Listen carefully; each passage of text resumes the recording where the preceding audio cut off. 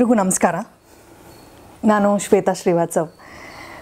Most of the time ಮನೇಲೇ ಇರ್ತಿದ್ವಿ, ನಾನು ನನ್ನ ತಮ್ಮ ಇಬ್ಬರೂ. ಅಂಥ ರಿಲೇಟಿವ್ಸ್ ಮನೆ, ಕಸಿನ್ಸ್ ಮನೆ ಅಥವಾ ಹೆಚ್ಚು ನೇಬರ್ಸು ಮಕ್ಕಳು, ಸ್ಕೂಲ್ ಮಕ್ಕಳು ಆ ಥರ ಇಲ್ಲ. ಅಟ್ಲೀಸ್ಟ್ ನಾನಂತೂ ಹಾಗಿರಲಿಲ್ಲ. ತುಂಬ ಅಮ್ಮನ ಜೊತೆಗೆ ಇರ್ತಾಯಿದ್ದೆ, ಮನೇಲೇ ಇರ್ತಾಯಿದ್ದೆ.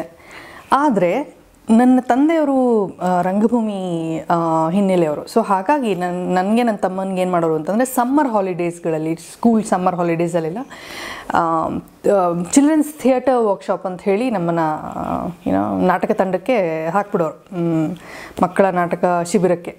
ಸೊ ಹಾಗಾಗಿ ಅಲ್ಲೊಂದಷ್ಟು ನಮಗೆ ಎಕ್ಸ್ಪೀರಿಯನ್ಸ್ಗಳಾಗ್ತಾ ಹೋಯಿತು, ಎಕ್ಸ್ಪೋಜರ್ ಸಿಗ್ತಾ ಹೋಯಿತು. ನಮ್ಮ ಬಗ್ಗೆ ನಮಗೆ ಹೇಗೆ ಕಾನ್ಫಿಡೆನ್ಸ್ ಬರೋದು ಮುಖ್ಯವಾಗತ್ತೆ, ಸೋಷಿಯಲ್ ಸರ್ಕಲ್ ನಮಗೆ ಎಷ್ಟು ಮುಖ್ಯ ಆಗುತ್ತೆ, ಆ ಇನ್ಫ್ಲೂಯೆನ್ಸ್ ಎಷ್ಟು ಇಂಪಾರ್ಟೆಂಟ್ ಆಗುತ್ತೆ ಬೆಳವಣಿಗೆಗೆ, ಮಕ್ಕಳ ಬೆಳವಣಿಗೆಗೆ. ಸೊ ಇಂಥವೆಲ್ಲ ಒಂದು ಎಕ್ಸ್ಪೋಜರ್ ಸಿಗ್ತಾ ಹೋಯಿತು. But I have always been an introvert, to be very frank. ಅಂಥ ಬೇರೆ ಮಕ್ಕಳನ್ನ ಕಂಪೇರ್ ಮಾಡಿದ್ರೆ it was a very different kind of atmosphere. ಆಮೇಲೆ ಮನೆಯಲ್ಲಿ ಅಂಥ ಎಲ್ಲರಿಗೂ ಮಕ್ಕಳಿಗೆ ಏನಂತಾರೆ, ಒಂದು ಸ್ವಲ್ಪ ಚೆನ್ನಾಗಿದ್ದ ತಕ್ಷಣ ನನ್ನ ಮಗು ನೋಡಿ ಎಷ್ಟು ಚೆನ್ನಾಗಿದೆ ಅಂತ ಮುದ್ದು ಮಾಡ್ಕೊಂಡು ಹೇಳ್ಕೊಳ್ಳೋರು, ಅಥವಾ ಬರ್ತ್ಡೇಗಳನ್ನ ತುಂಬ ಅದ್ಧೂರಿಯಾಗಿ ಸೆಲೆಬ್ರೇಟ್ ಮಾಡೋರು ನಮ್ಮ ಫ್ರೆಂಡ್ಸು ಅಥವಾ ನಮ್ಮ ಏಜ್ ಗ್ರೂಪ್ ಅವ್ರನ್ನೆಲ್ಲ ನೋಡಿದಾಗ. ನಾಟಕದಲ್ಲಿ ನನ್ನನ್ನು ಸೀತಾರಾಮಂಕಲ್ಲು ಎಲ್ಲೋ ಪಾತ್ರ ಮಾಡುವಾಗ ಒಂದು ಸತಿ ನನಗೆ ಪ್ರಶಸ್ತಿ ಬಂದಾಗ ಅವರೇ ಬಂದಿದ್ದರು ನಾನು ಪ್ರಶಸ್ತಿ ಕೊಡೋಕ್ಕೆ. When I was in school, inter school competition, inter collegiate ಕಾಂಪಿಟೇಷನ್ನಲ್ಲೆಲ್ಲ ನಾಟಕಗಳಲ್ಲೆಲ್ಲ 100% price ತೊಗೊಳ್ತಾ ಇದ್ದೆ ನಾನು. ಸೊ ಅವಾಗ ಬಂದಾಗ ನಾನು ಸೀರಿಯಲಲ್ಲಿ ಮಾಡ್ತೀನಿ ಅಂತ ಕೇಳಿದ್ರು, ಜನರಲ್ಲಾಗಿ ಅವರೇ ಕೇಳಿದ್ದು. So I had no choice but to say yes. But ಖಂಡಿತ ನಂಗೆ ಇಂಟ್ರೆಸ್ಟ್ ಇರಲಿಲ್ಲ. I has to CRY. ಶೂಟಿಂಗಿಗೆ ಹೋಗಬೇಕು ಅಂದರೆ ಹತ್ಕೊಂಡು ಹೋಗ್ತಾಯಿದ್ದೆ ನಾನು. ನಂಗೆ ಒಂಚೂರು ಇಷ್ಟ ಇರಲಿಲ್ಲ ಶೂಟಿಂಗ್ ಹೋಗೋಕ್ಕೆ. ಬಟ್ ನಮ್ಮ ಮನೆಯಲ್ಲಿ ಅಪ್ಪಂಗೆ ಏನಂತಂದರೆ, ಅರೆ ಎಲ್ಲರೂ ಎಷ್ಟು ಜನ ಕಾಯ್ತಿರ್ತಾರೆ ಚಾನ್ಸ್ಗೋಸ್ಕರ, ನಿನಗೆ ಚಾನ್ಸ್ ಸಿಕ್ಕಿದೆ ಅಂತಂದರೆ ಮಾಡಬೇಕು, ಹೋಗಬೇಕು ಅಂತ ಅವ್ರದ್ದೊಂದು it was his point of view. But ನನಗೆ ಏನೇ ಒಂದು ನೋವಿನ ಘಟನೆಗಳು ನಡೆಯುತ್ತಲ್ಲ, ಅದು ತುಂಬ ನಮ್ಮನ್ನು ಬೆಳೆಯೋದಕ್ಕೆ ಹೆಲ್ಪ್ ಮಾಡುತ್ತೆ. It really helped me to grow. ಆ ಒಂದು ಯಂಗ್ ಏಜಲ್ಲಿ, ಆ ಒಂದು ಚಿಕ್ಕ ವಯಸ್ಸಲ್ಲಿ, ಒಂಥರ ಸಣ್ಣ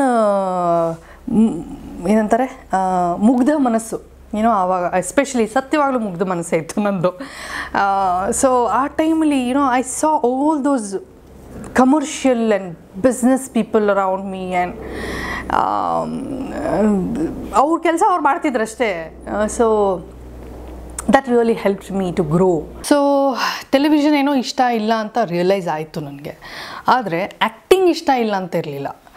ಆ್ಯಕ್ಟಿಂಗ್ ಯಾವತ್ತಿದ್ರೂ ನನಗೆ ಇಷ್ಟ ಆಯಿತು, because it was very easy for me. Basically ಯಾಕೆ ತುಂಬ ಇಷ್ಟ ಆಯಿತು, ಏನಾದ್ರು ನಮ್ಗೆ ಯಾಕೆ ಇಷ್ಟ ಆಗುತ್ತೆ, when we are good at something and when something is very easy for us, we like it, V train to like it.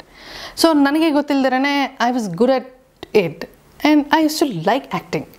ಆದರೆ ಆ ಒಂದು ಪರ್ಪಸ್ ಬೇಕಲ್ವ ಏನಾದ್ರು ಮಾಡೋದಕ್ಕೆ. ಆ ಪರ್ಪಸ್ ಏನು ಅಂತ ನಂಗೆ ರಿಯಲೈಸ್ ಆಗೋಕ್ಕೆ ಶುರುವಾಯಿತು. ಸೊ ಸಿನಿಮಾ ಇಷ್ಟ ನನಗೆ. ಇಟ್ಸ್ ನಾಟ್ ಬಿಕಾಸ್ ಗ್ಲ್ಯಾಮರ್ ಅಥವಾ ದುಡ್ಡು, ಬೇಕಾದಷ್ಟು ಕಾರಣಗಳು ಸೊಸೈಟಿನಲ್ಲಿ ನಮ್ಗೆ ಎದ್ದು ಕಾಣುತ್ತೆ ಸಿನಿಮಾ ಮಾಡೋದಕ್ಕೋಸ್ಕರ ಕಾರಣಗಳು. ಆದರೆ ಇದು ಯಾವುದೂ ಅಲ್ಲ. The passion behind acting, the passion for the process of making a movie ನನಗೆ ಇಷ್ಟ ಆಗ್ತಾಯಿತ್ತು. ಆದರೆ ಸಿನಿಮಾ ಬಗ್ಗೆ ನನಗೇನೂ ಗೊತ್ತಿಲ್ಲ.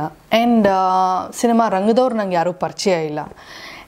ನಮ್ಮಂಥವ್ರಿಗೆ, ಮಿಡ್ಲ್ ಕ್ಲಾಸ್ ಜನಗಳಿಗೆ, ಅದರಲ್ಲೂ ಹೆಣ್ಮಕ್ಳಿಗೆ ಅಂಥ ನೋಡಿದ ತಕ್ಷಣ ನೀನು ಏನು ಐಶ್ವರ್ಯ ರೈ ಥರ ಇದೆಯಾ, ಏನು ಕರೀನಾ ಕಪೂರ್ ಥರ ಇದೆಯಾ ಬಾ ಅಂತ ಕೊಡೋ ಥರ ಅಂತೂ I was not presenting my self that way. And of course visual media ಆಗಿರೋದ್ರಿಂದ looks are so important, especially to do those lead rolls in commercial movies especially. And that's totally understandable.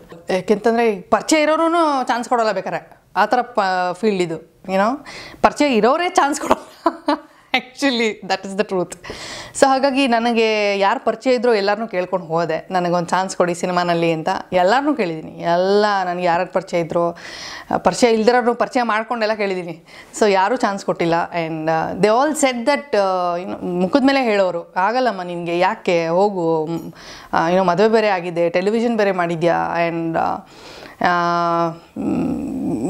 Heroine ಅಂದಿದ ತಕ್ಷಣ ನಾವು ಇನ್ನೊಂದಷ್ಟು expectations ಇರುತ್ತೆ visual ಮೀಡಿಯಾನಲ್ಲಿ. ಆ ಒಂದು typical formula ನಿನ್ಗೆ fit ಆಗಲ್ಲ, ನಿನ್ನ ಮೆಂಟಾಲಿಟಿ ಫಿಟ್ ಆಗಲ್ಲ. So how is it possible? ಸಾಧ್ಯನೇ ಇಲ್ಲ ನಿನಗೆ, ಯಾಕೆ ಸುಮ್ಮನೆ ಜೀವನ ವೇಸ್ಟ್ ಮಾಡ್ಕೋತಾ ಇದೆಯಾ ಅಂತ ಇನ್ನೂ ಹಠ ಜಾಸ್ತಿ ಆಗೋಯ್ತು ನನಗೆ. ಅರೆ ಬಾಬಾ, how can anybody dictate my future ಅನ್ನೋದು. nobody can dictate anybody's future. We have what we want in our hands, in our minds, and we should make our way on our own. ಮನಸ್ಸಿದ್ದಲ್ಲಿ ಮಾರ್ಗ ಅಂತ ಹೇಳ್ತಾರೆ. So ಯಾರಿಗೆ ಮಾರ್ಗ ಮಾಡ್ಕೊಳ್ಳೋಕೆ ಸಾಧ್ಯ ಇಲ್ಲ, ಹಾಗೆ ಆಗತ್ತೆ ಅನ್ನೋದೊಂದು ನಂಬಿಕೆ ಇತ್ತು. ಬಟ್ ಸುಮ್ಮನೆ ಏನು ಹೇಳಿದಷ್ಟು ಈಸಿ ಇಲ್ಲ, ಬಾಯಲ್ಲಿ ಹೇಳಿದಷ್ಟು ಈಸಿ ಅಲ್ಲ. There are days when you like sit and CRY the whole day.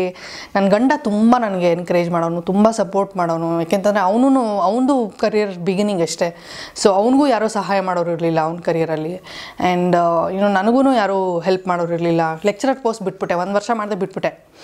And shock ಆಗ್ಬಿಟ್ರೆ ನಾವಪ್ಪ, ರೀ ಇಂಥ central government job UGC project fellow ಆಗಿ ಸಿಕ್ಕಿದೆ, ಹೂ ವಿಲ್ ಕ್ವಿಟ್?